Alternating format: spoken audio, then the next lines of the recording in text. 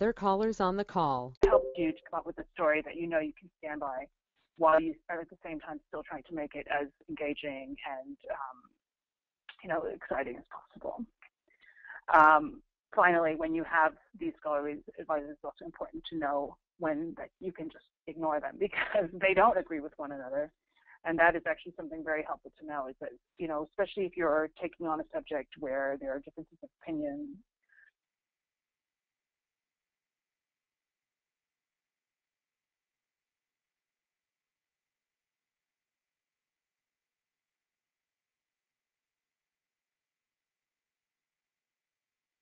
People have written different things about it. They're differently encourage you to ignore your scholarly advisors as well. They do often tend to tell you things like, well, you have to mention this detail or that detail. And so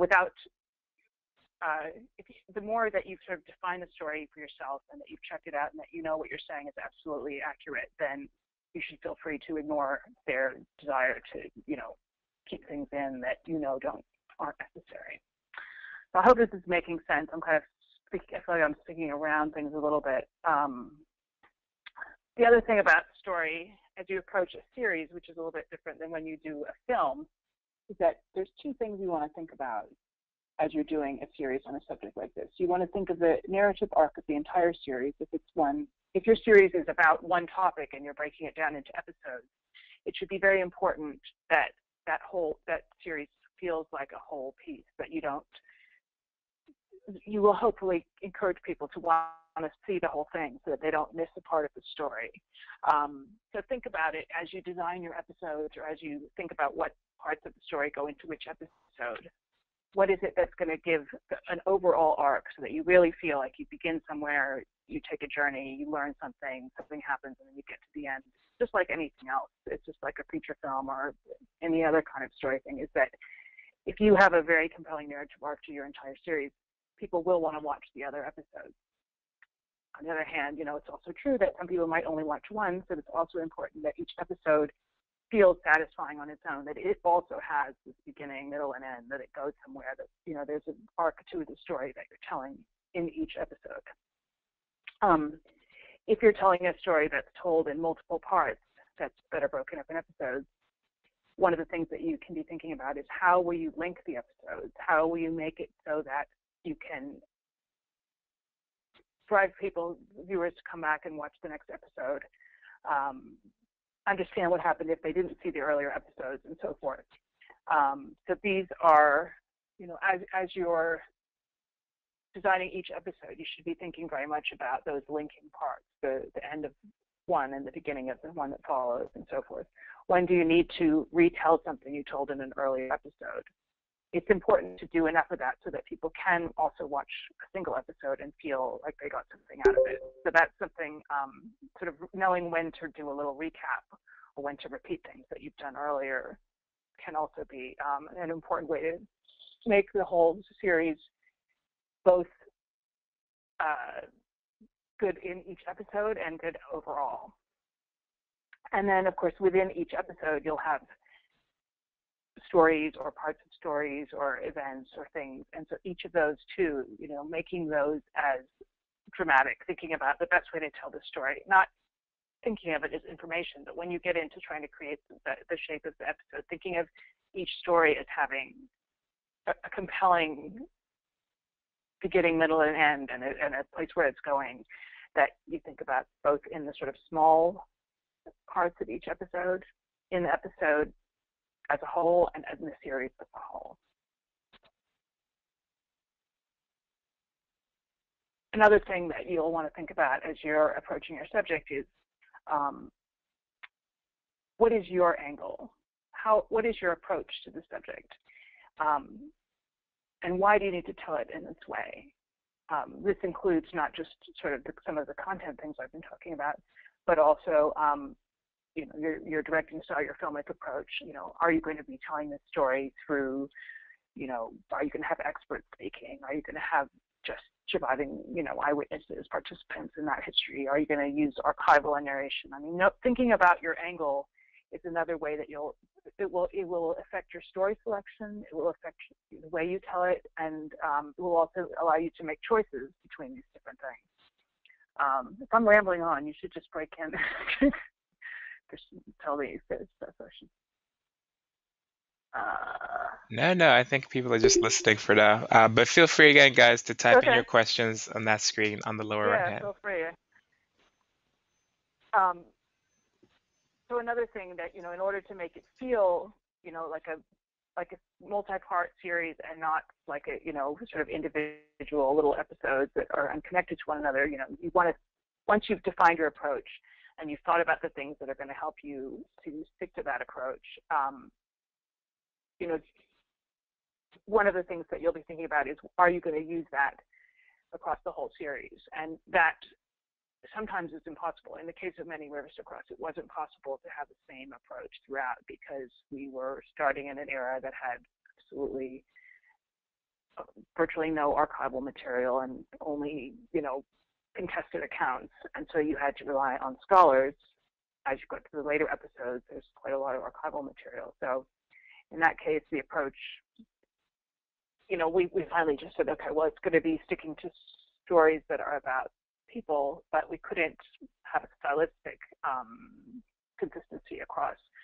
So the thing is that if you define an approach and you know that's the approach you want to use, you have to know that sometimes you just need to break the rules that you've made in order to make the series work the best. But it's very good if you know how you want to do it and you try to apply that approach to the whole thing. And then when you see that you're breaking rules, you know why you're doing them, and that will strengthen your piece. The next thing I want to talk about was characters. It's so obvious, but it's true that people are interested in people, and so if there's a way you can tell your story so that the characters in it, whether the characters are people from history or whether they're people who are talking about those people from history, it's really important that your audience engages with them, becomes interested in them, and cares enough to follow them. And that's one of the things that's going to help you to tell a large story, to create programs that cover like multiple episodes, is that if the people are very compelling, people will come back to them. And even if your story is very compelling, if you have, this is just sort of obvious for any filmmaker knows this, but if the story is very interesting, but the person that you have on camera is not interesting or compelling, it can be it's very difficult to convey the story that you want to tell. So obviously, both in sort of choosing the stories that you're going to tell that come from history and the stories and the people who are going to tell them on screen, those two things are both very important. You've got to make the people be as compelling as possible. And Leslie, we had an And, interjection here. Sorry to interrupt you, but we have okay. an interjection from Nellie, who wanted to know if you could take a bit of a step back and if you had any examples of any angles or approaches that you considered utilizing for Many Rivers, but decided against. Or the different angles that you considered before you picked one. Well, I think that what happened there was that we started with this large board of advisors and mountains of information, and all, with Professor Gates was the executive producer. He wanted us to go to the scholars and ask them what they thought were the most important stories. And that was where I learned the lesson that if you ask the scholars, they will tell you their specialty. And so I ended up with this mountain of stories that didn't connect. And it was just absolutely, it would have been whizzing by at the speed of light with, a blip here and a blip there. And the decision was, well, no, we have to spend time with some of these stories or people won't connect to the history. They think, okay, Frederick Douglass, I know he is, forget it. But you had to actually bring them in to remind them why Frederick Douglass was so amazing, rather than cramming in the 30 other people that historians of the era thought should be included. And so it meant making some painful choices, but it also meant that I think in the end, some of those stories come across because we spend a little time on them. And that brings back to the character thing, is that, for instance, when you're talking, when you're bringing in the character and you're telling a story that's nonfiction, a lot of times the temptation is to think, well, they must be conveying important information at all times.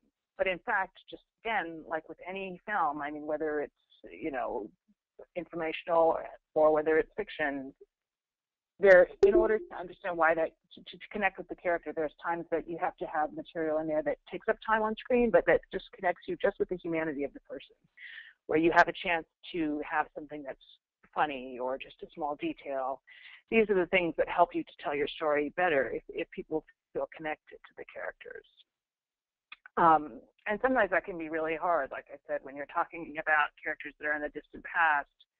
It really can be very alienating. Some of the ones, like I said, from Many Rivers to Cross, there are some people that people have heard about in school for so many years. You know, how do you remind people that Rose Parks was amazing? She's not just this cliche that's pulled out in, you know, February every year. People say, yes, you know, we're going to salute Rosa Parks.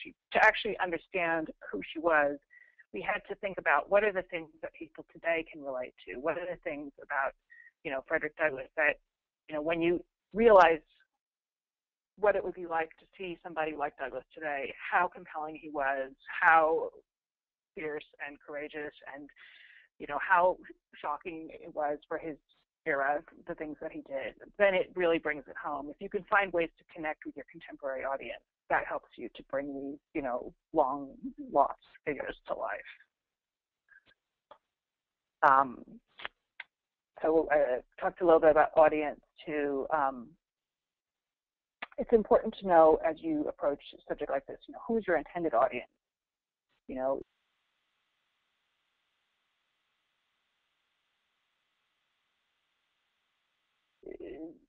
is it for television? That is something that, you know, for instance, in the case of the Many Rivers to Cross, everyone always tells us, and I'm sure it's probably true for the most part, that the PBS audience is, you know, predominantly white, predominantly over the age of 60. So, you know, we knew that was probably the audience we would start with, but we wanted that audience to reach, we wanted to reach other people. We wanted to reach younger people that don't usually watch PBS. We wanted to reach a more diverse audience because we felt like, even though in a way it seems like something people have seen before, we know that that audience hadn't yet heard the story told in a way like this from beginning to end. And to say, you know, this deserves to be heard again, even though you know a lot of it or you know some of it. And so that was an important thing too, was trying to decide how do you, you know, while trying to reach the audience that you know is sort of the PBS audience and the audience that comes to watch Professor Gates's work, how do you also try to reach a little bit beyond that? And how do you give them both the things that they want to see and also maybe offer something to somebody else?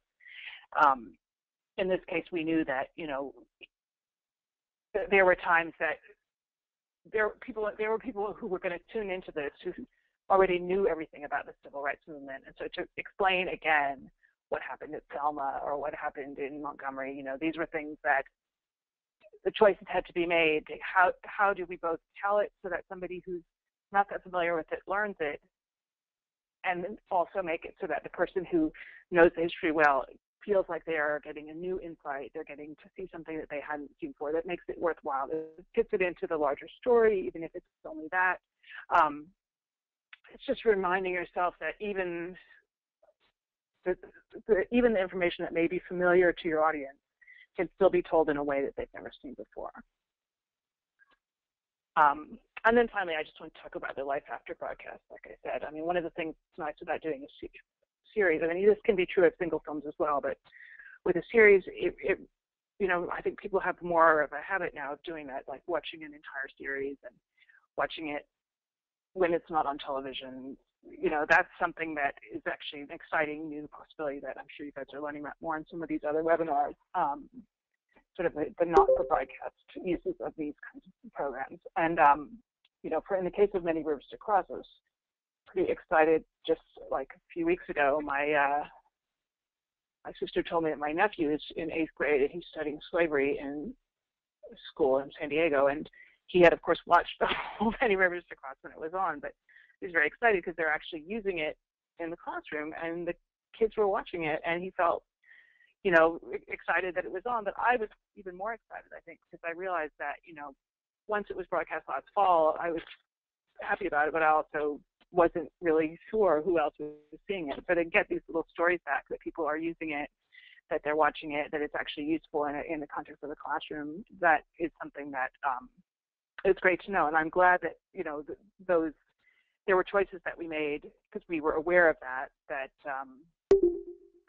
made it so that it can be more evergreen. So we try not to be too tied to the moment of when it was going to be broadcast, but to think about, if we're telling the story as a story, we're also telling it as something that can be looked at again later, that will preserve a moment. I mean, the thing with history, which is very bizarre, is that it seems like, well, it's in the past, so it already, what happened is already set. In fact, the way we tell the history changes all the time. The way that people talked about the civil rights movement in 1970 would have been a lot different than the way we talk about it today, where we can say, well, what happened? We had all this great legislation that was supposed to make racial equality. How come we have mass incarceration today? And so looking at the history, you're making it for the moment that you're in, but you're also making it so that it can live on later, and that while you're telling the story that happened long ago, you're also telling a story that is, you're telling it in the way that we're looking at it now, which also will become historical finally when people reinterpret things and look at things again later. So that was pretty much the end of my presentation. I would be happy to answer questions anybody else has, if there are any.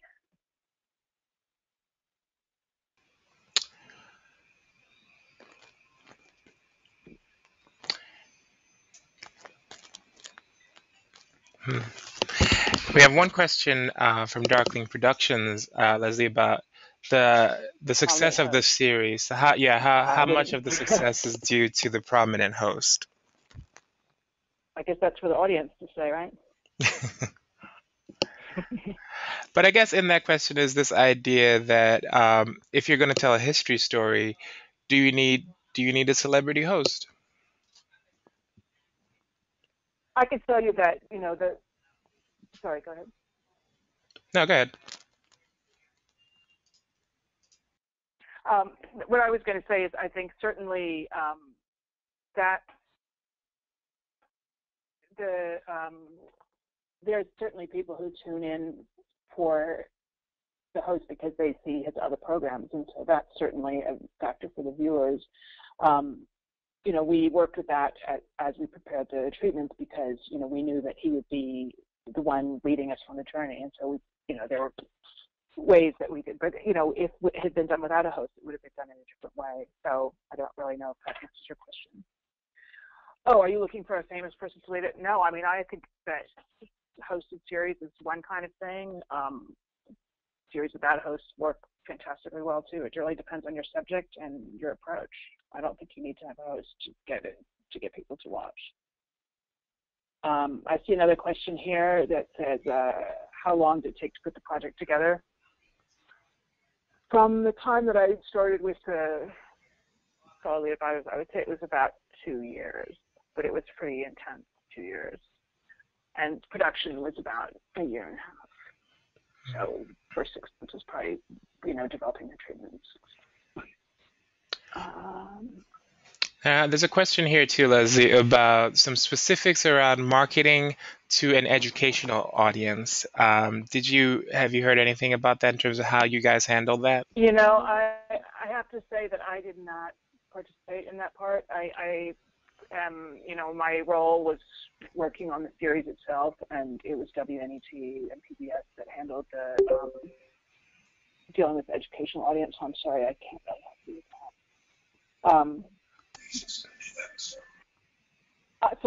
I'm sorry, I can't really answer how they marketed it to attract younger viewers. I mean, I think that, just from monitoring kind of social media and so forth, it was interesting to see how, the people that we dealt with at PBS were actually surprised by the demographics of the audience. I was not, because I felt that, I think that it's not that, people of color are not watching PBS because they don't like PBS. It's because there isn't programming for them. And so if there's more programs, of course people will tune in. I don't think it's surprising that, once people realize, oh, this is something that might be, worthwhile. I mean, one thing that was interesting, even from some of the professors and historians that we used, is that they watched it with their kids. I mean, I watched it with my kids. It's a thing where, you know, it's a nice opportunity to have something that people can watch together. So I don't know whether they specifically tried to bring in the younger viewers, but I know that they had a more diverse and younger audience than they usually have for that series, and they were very happy about it. But like I said, I don't think it's a mystery. I think if you make it visible and you make programming that people want to see, which hopefully you guys are all going to do, then people will come and watch it. I'm just moving on to the questions here. I see that question, how do you prioritize which of the four drives the project? I think it really depends on your project. I think in this case, it was really story that came first, and then characters. And then, you know, our audience was a little bit built in because we had, you know, when I came on the project, it was the funding had already been raised, so I was not involved in the fundraising. I was just trying to make it into something that people would want to watch, so try to make stories out of it.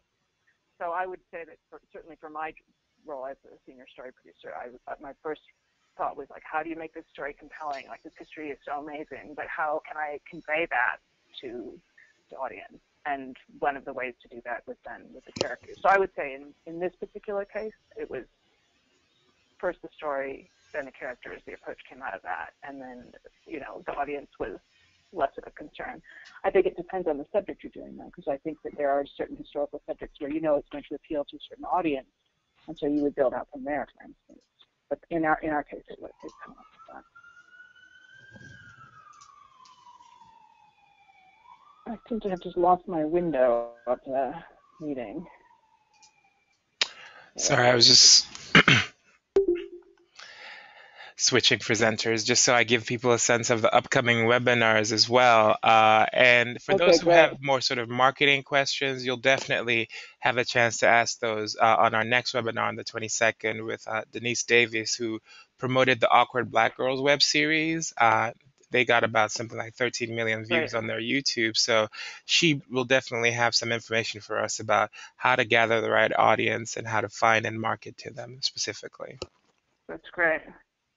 That's great. I'm just looking at Carla's question here. It says, how important is it to determine the order on, or deciding the timeline of the project, time length of the project? One thing that, you know, probably the people at NBPC can tell you better than I can is, you know, does PBS kind of let you know that there's certain lengths that are more fundable, that are more easy to get viewers for? I mean, in the case of Many Rivers to Cross, we knew it was going to be, well, it was the initial plan when they tried to raise the money was to make it 10 hours, and they did not raise enough money, so we made 6 hours. But that was kind of a given, and so it was sort of fitting it into the 6 hours was the task at hand. I think when you're at the point of conceptualizing it and thinking about it, I mean, I think you should think about both, you know, it kind of depends on what your subject is. You should definitely consult with the people at NBPC and see, because some stories, you know, people will come back and watch 6 hours. Some stories maybe they're better to tell in 4 hours. It also kind of depends how you break it down. You know, obviously funding is always a factor. I think that there may be some lengths. Do you know, Christian, whether there's some lengths that are more easy to get on TV or more engaging for audience? You might know that better than me. Well, we found in the past a lot of content that ends up in our Afropop series really is more easily programmed in the 1 hour range, which is about 56 minutes. And I think the reason for that is that a lot of programmers just don't have enough programming, for example, that fits within the 30-minute window. So if they were to take something that was 90 minutes, for example, it'd be difficult for them to find something that was a 30-minute add-on after that 90 minutes. But an hour on average is what we've seen to be the most easily successful to pitch to programmers, at least within the PBS system. And of course, when you get online, those rules completely change. I hear Lena has a question specifics about cliffhangers into the series. I mean, I guess if you look at Many Rivers to Cross, they're not exactly cliffhangers, but there were things that as I was sort of trying to crunch these things down into scripts, going from the history into scripts, and I had sort of these massive list of stories, there were certain things that I would think, that's really a, kind of sums up this moment that we just will have been talking about and turns to something else. For instance, it was very important to me when we were kind of covering the whole Jim Crow era and really building the idea that there were these separate worlds, not just separate worlds where, wasn't it miserable for African Americans? It was terrible, but it was also that they had their dignity. They built their own worlds. They really, within the parameters that were forced upon them, they built all kinds of amazing culture and art, and history happened. And so it was very important, the fact that people had either the theme of that episode, and which was going to lead into the fifth episode, which had the civil rights movement. It was very important to sort of cap that era of segregation with the Green Book, because I felt like the Green Book was a perfect example of how people had said, okay, we're not going to let this segregation, keep us from traveling, having lives, living with dignity. And so the Green Book, to me, was sort of summed it up, but it also set up the idea, the absurdity that there had to be this kind of separate guidebook for African Americans to travel through the segregated world, was set up for, what was to come, which was the civil rights movement. People would just stand up and not take it anymore. And so that was actually very, that's a good example of one where, I held on to that from the earliest phases of the treatment writing through the end, because I knew that was something that would help us, turn from one thing to another. Just reading the next one. When writing the treatment, did you conceptualize each episode? I wrote them out in detail. It was very helpful to do it. And of course, once the directors came in, we worked together. There was, some of the things changed from the treatment as they went from treatment to script to show. That always happens with documentary. But, it was a pretty detailed, like, I would say 12 to 15 page treatment for each episode before the directors came on.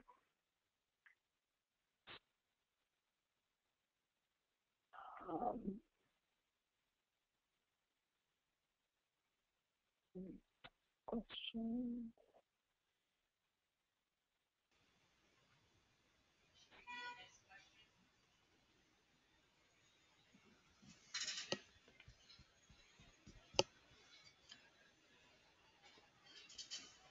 One more question from Usame.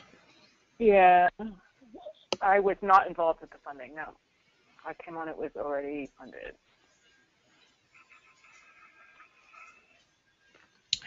And I guess one question that I did have was, what do you think is helpful for beyond Men and Rivers, which is a great series, obviously, that's why we got you on here. But what should people be immersing themselves when they're doing their historical research? Because I feel like maybe sometimes when you get to know a new subject matter that's historical, you sort of maybe overdo it by focusing just on that specific thing. Is there something that helped you take your mind off and even inspire the main story as you were writing your different treatments for each episode? Well, I mean, like I said, I am not a historian and I'm not an expert in history at all. And so, one thing that I did bring, which I think is actually that we bring, that, there's a reason why filmmakers are making these films and not historians, is that, you bring to it all of the same,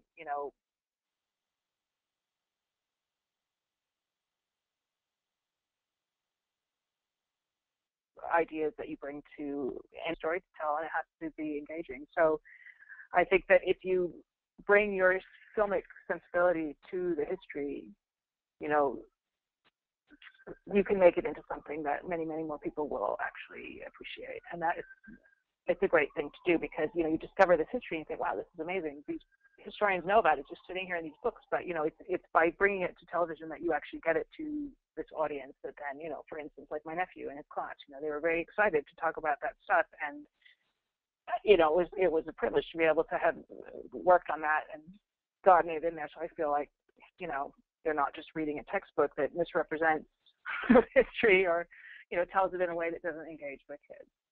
So, it's just using the same, it still has to be worth watching. It has to be as exciting to watch as a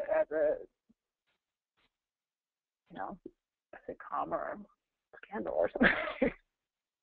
It isn't that exciting, but I mean, I see a question, how did you gain your experience? I actually had worked, I've been a producer director for many, many years, and so working as a senior story producer was new for me on that. It was the second time I did it. Before that, I had worked with Dr. Gates on these genealogy series for various rounds, so I had worked on that as well. But I did not have, history experience per se. Then there's a question about whether the series exists in a shorter format. I don't know. I think that, for instance, in the case of the educational, which was handled by PBS, I know that what my nephew was watching, it was definitely not the whole programs in the class, but they were doing it in segments, and that was something that the educational department of PBS did. But I think that, if you're starting your series now and you're thinking about those uses from the very beginning, I know from some of these other webinars you can be thinking about that, as you go into it.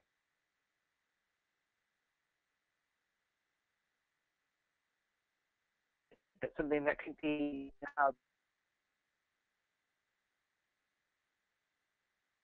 these shorter pieces.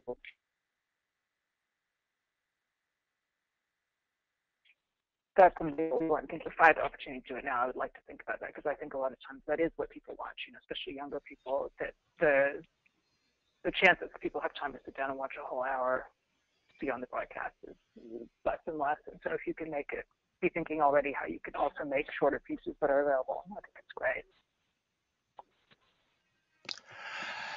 Yes, once programs are completed, PBS Learning Media does work with producers to segment the content, particularly for educational use. But Leslie, I think you're very right in that, particularly if your story has a world of other small stories within it, I think it is a smart idea to be able to think of ways to almost make webisodes out of your whole series, so that at the end of the day, instead of just like 30-second promos, your series can have scenes that act as promotion for the larger broadcast.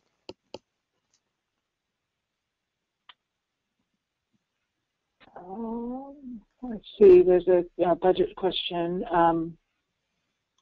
Again, as I mentioned, I didn't work on the fundraising. I also was not in charge of the budget. I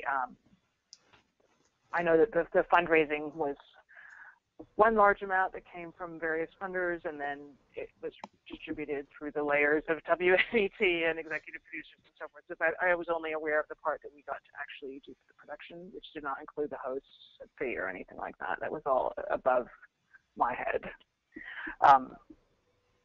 So all we knew were the constraints of what we had to make the 6 hours, not including executives or PBS stations or hosts or anything, any of that top of the line stuff. Way above the line.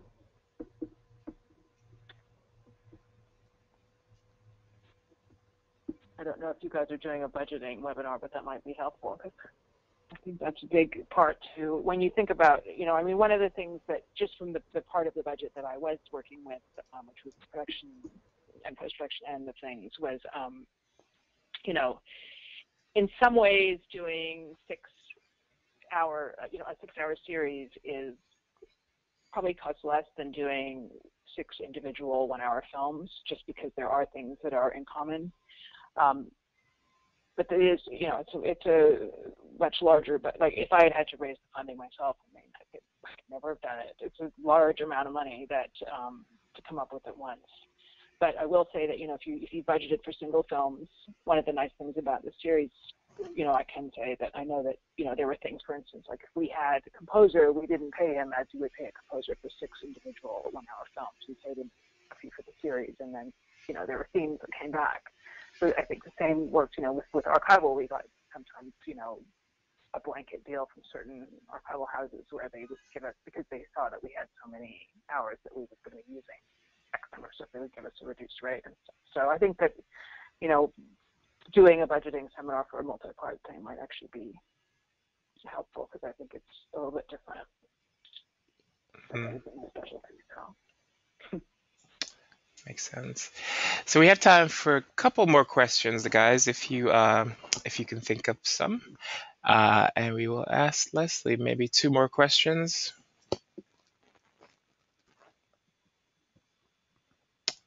I'm curious what subjects you guys are going to propose, but I guess I'm not allowed to ask the question. um, no, I think I'm excited that there's going to be these new series. I'm very, very excited to see what people are going to do. Doing more people of color, doing more subjects like this. yes, we are too. We definitely know that there's tons of ideas out there, and we just want to